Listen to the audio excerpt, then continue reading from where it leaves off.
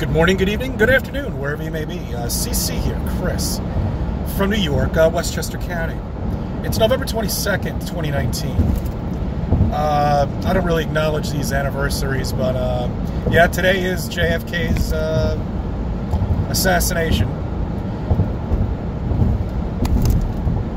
I don't really want to get into it, but, you know, the conspiracies and all that shit, who cares? I really, frankly,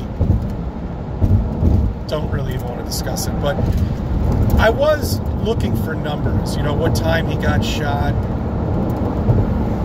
you know, what time of day it was, and it was 2 o'clock actually here in the afternoon on the East Coast.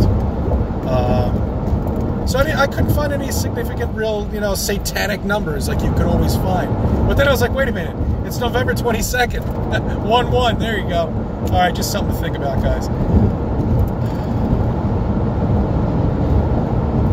All right, a couple things I want to just discuss with you real quick that I noticed. This is where Walt Disney has pretty much crossed the line. You know, we ran out of bread, so my significant other went out and got a loaf of bread. And on the counter, there it was, staring me straight in the face. A Walt Disney ad for Frozen 2 on a package of whole wheat bread. Now, why is that there? You know, I mean, why is that there? Your child sees that advertisement on the bread that you eat, that's your favorite bread, and she puts 2 and 2 together, and she's like, oh, you know, Frozen 2 must be really neat. We got to go see that. What an amazing advertisement gimmick. If I've ever, I only imagine how much they paid for that. To indoctrinate your fucking children even more. I must have seen Frozen 1 about 20,000 times because, you know, my daughter loved it, so she had to see it.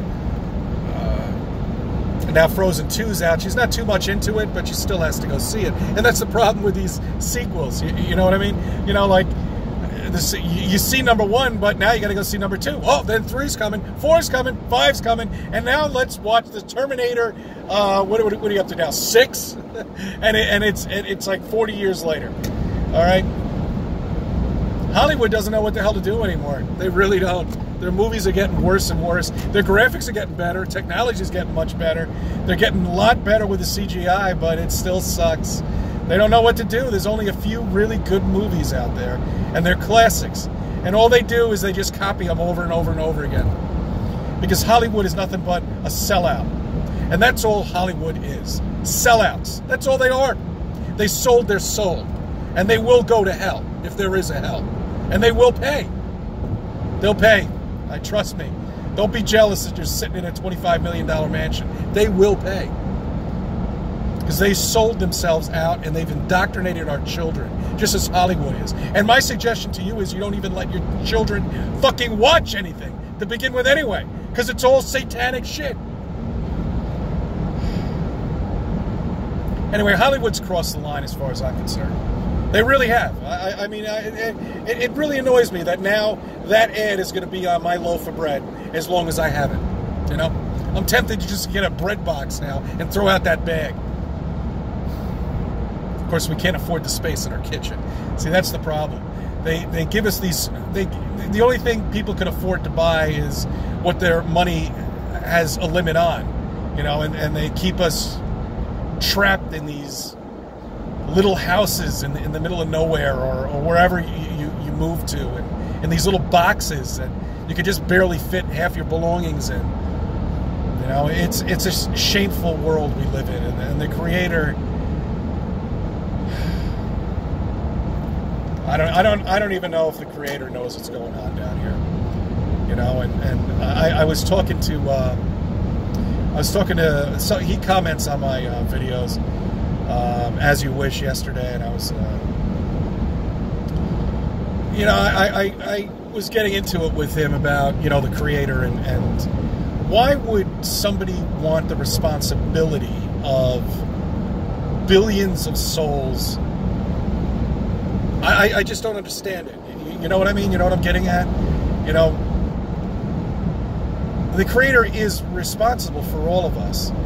And I just don't understand the significant experiment of why we're here and why what we're doing.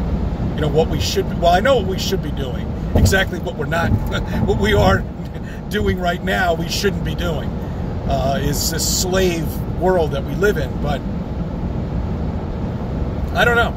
I don't know. Everybody says Jesus is coming, you know, and that could very well may be true. But meanwhile, you've got to live your life, and you've got to deal with what's going on around us. I don't know.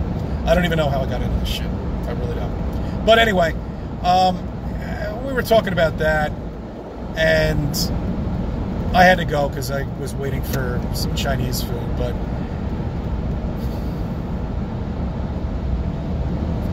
you know, it's just amazing to think about. You know, maybe, I don't know, maybe this,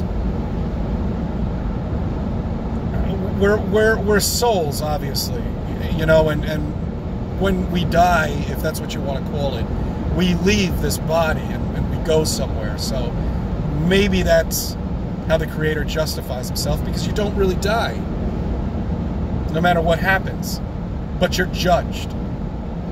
And you're judged at the end. So do this right. And don't fight amongst yourselves. There's more to life than that. Especially spreading the truth of Flat Earth. You will be rewarded, I promise you.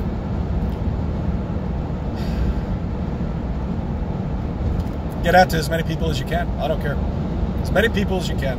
Especially these trained rats that are spend thousands of dollars to dude up their car to look like something out of Star Wars. You know, I mean, what a waste of money.